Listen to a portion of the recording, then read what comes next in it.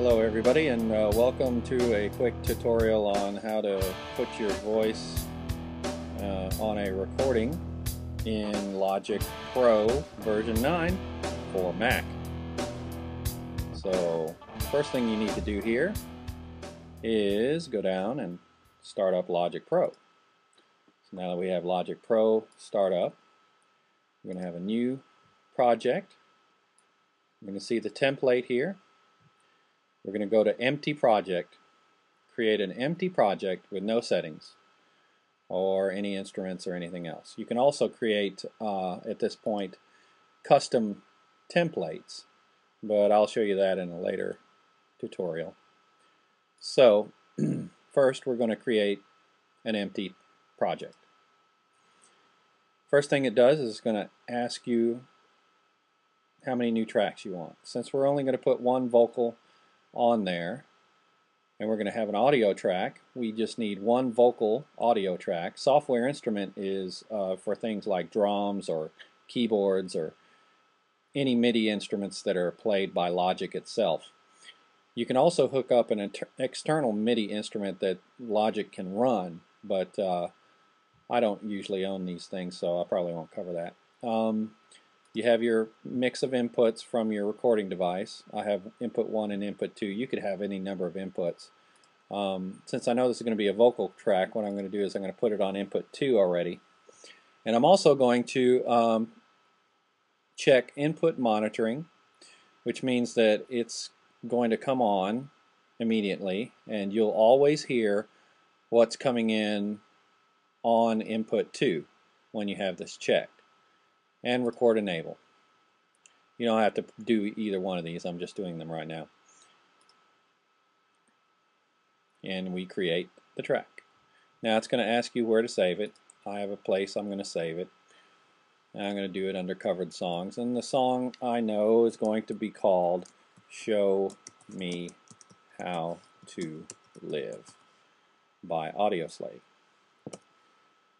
Okay, now it's done. It's created the audio track. What I like to do is I like to rename the audio track Vocals 1 or Vox 1.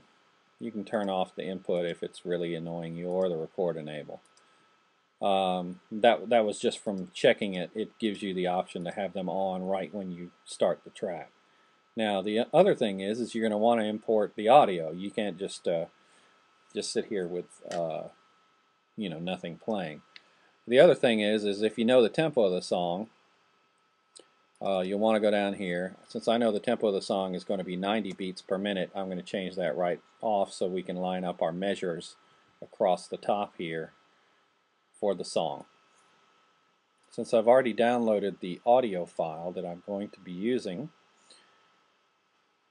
I'm going to head over to the audio, and we're going to go to Downloads, or wherever you've got your audio file, and we're going to do this. It's Show Me How to Live by Fioretti, a person on iComps.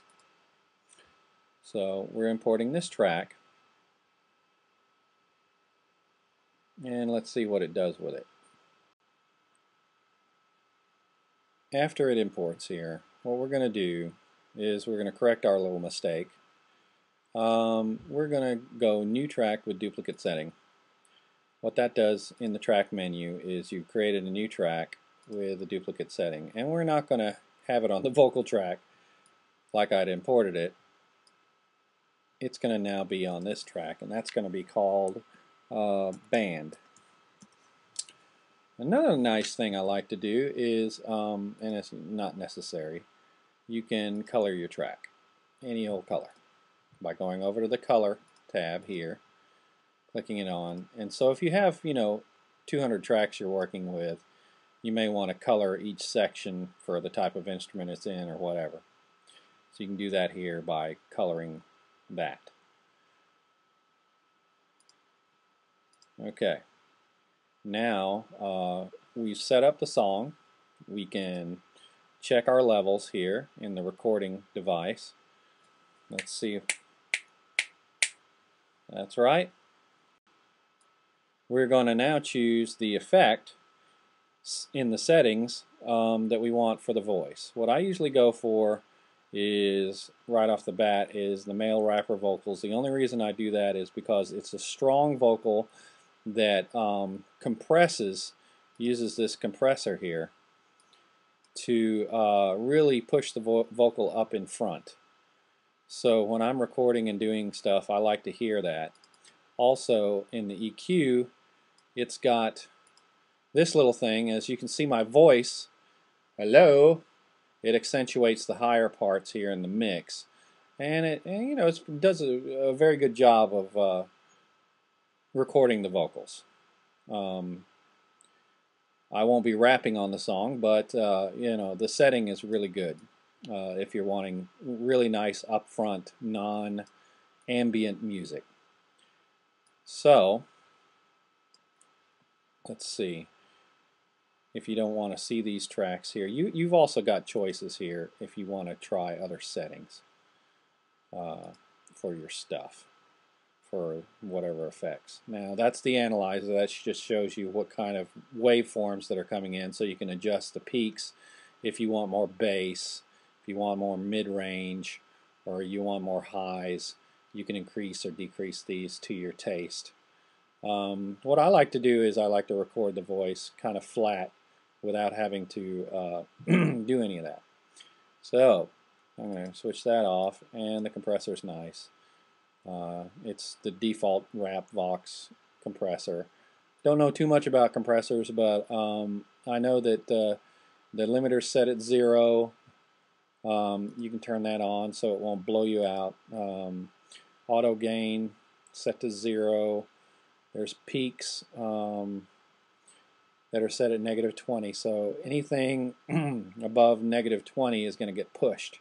I think that's what that means. Anyway. Okay, now we're going to go to the section where we record some vocals for this. Now that we are done setting up the basic track, we're going to want to save it. It saves, and then we're going to get ready to press the record button here. And before we do that, what you want to do is you want to go to the recording section in your settings for your project. And you're going to want to, what I like to do is I like to have 2 bars of count in before it gets to the actual audio here. Some people can go 1 bar. I like 2 bars because that gives me enough time after I hit the record button to get adjusted and get ready to sing. And I won't record the pre-roll, so anything after the roll I'll explain that later. And then the metronome, you'll want to adjust this. I only like to hear it only during the count-in, so you'll want to click this only during the count-in. That gives you a nice 1, 2, 3, 4 at the tempo you've chosen. And then when it starts recording, it goes off. So if you have headphones that aren't very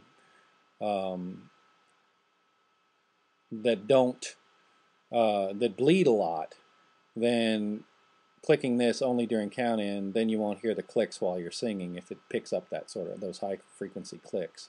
So it leads to a cleaner recording. Plus, you don't really want to do it when you got drums and other things going on right here in this particular track. All right, so we're done with that. We'll click this off. Thank you for listening to this portion. We've set up the basic song. We've saved some things. What we've done is imported some audio by using the file, import audio file. We've gone to the directory, imported that audio. We've set up the vocal track. We've chosen from our list the channel strip setting of male rap vocals. And for the band, we haven't set anything at all because we're not going to use that, and we won't decide that until the end of the mixing stage anyway. Usually, if you have multiple tracks, you'll want to do something like compress some things or EQ some things just to get it better, and mix some things. But this track here is all together already, so all those problems can't be fixed. All right, thank you for listening, and see you next tutorial on Show Me How to Live, recording some Chris Cornell vocals.